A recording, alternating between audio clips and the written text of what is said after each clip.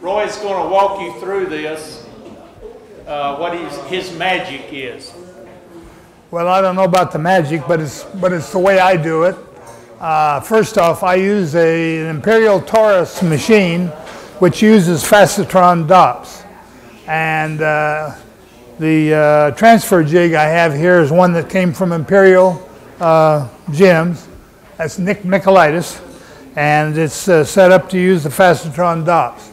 First off, I'm gonna dop a piece of rough onto the flat dop here on the stick. I'm gonna lay the mic down for a minute.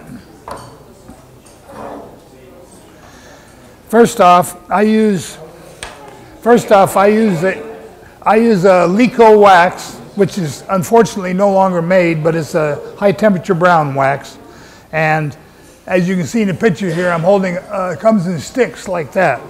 When you get down to that little nubbin of wax, I take a nail and heat it and stick it into the nubbin, and I can still handle that little piece and get the last bit out of it. First thing I do is turn on my little butane torch, and I heat the dop that I'm going to attach the stone to hot enough to where I can get some wax melted on it. That's enough. And then I take the piece of rough and I position it on that dop. Then I close the transfer jig so it's held securely. Then I move it to where I know it's in the center. Then I use a little bit more heat, just enough to melt the wax onto the stone. That should be enough. And that's ready to go in your machine and be faceted. I have another stone here that I've already faceted and got the pavilion cut on it. And I put it in the top of my transfer jig, like that. And in this case, it's the standard round brilliant, so I want a cone for the bottom part of it. And again, turn on my torch, heat that bottom dop stick just enough until I can melt the wax into it.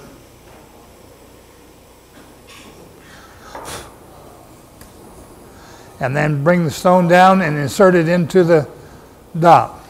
But Roy, they say not to let the wax burn. What's happening here? I got too close to it. Does it make any difference? It hasn't. That little bit hasn't made any difference here, but normally, yes, it shouldn't be allowed to burn because it gets very brittle. And then, after that sets for a little bit, that's still a little warm. I'm gonna let it set. That has to set for a little bit until it cools off. I usually have a tub of water here that I put the whole thing in to cool it down. Then you slide the other part out. I hope that's cool enough. What I see. Yeah. Come on. And then that dop stick is off of there, and the stone is transferred. Ready to go in your machine and be finished cutting. And folks, that's it. Something that Roy, you can't see here, but it's really important, is Roy flowed the wax so that it flowed on both the stone and the dop. If you ever get a little bead of wax, that means you've got a cold joint, and usually that's on the stone side, and that's going to come off. But if you can look at his, you'll see that it's a good flow, and that means the stone got up to a good temperature, and the well, it got to a sufficient temperature. I dop opal this way too. Okay. The only difference where I differ from him is I kind of use the philosophy of the old timers, and that is you don't need any flat dops. Just buy all your dops cone.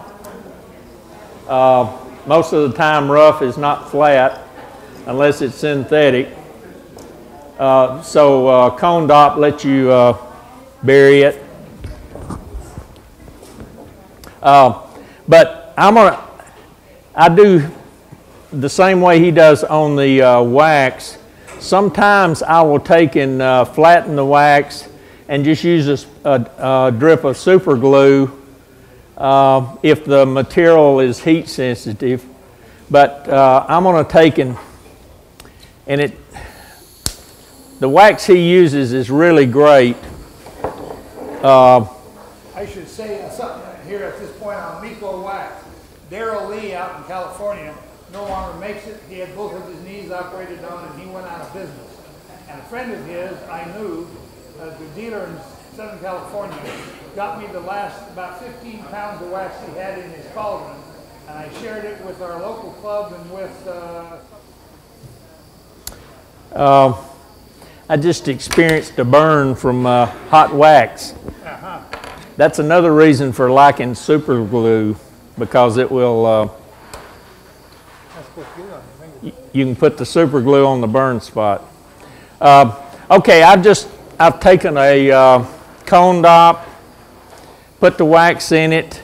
I'm going to bring the wax back up to soften it, and then I slip my stone down in it to make a impression, and then I back the stone out, put a drop of wax of super glue, and I have tested. This is Loctite, and it's the Ultra Gel. It gives you a little more time, and it takes a little longer for it to set up, but it'll set up in about 5 minutes. I've submerged it in water for a week or two. It will not release like the regular super glue does, but when you get through, then we just do the same thing that Roy did, and that is take the other dop off. I haven't finished faceting this stone, so I'm not going to take it off, but it would be the same process. And the advantage of the super glue, in my opinion, is that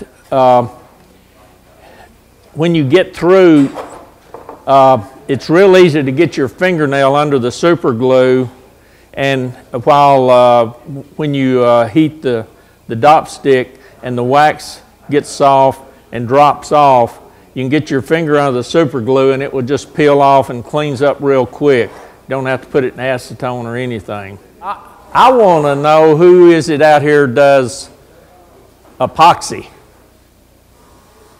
All right, who wants to demo epoxy? How long does it take to set up? Could we do that demo during lunch? But tell us the advantage of why you use epoxy.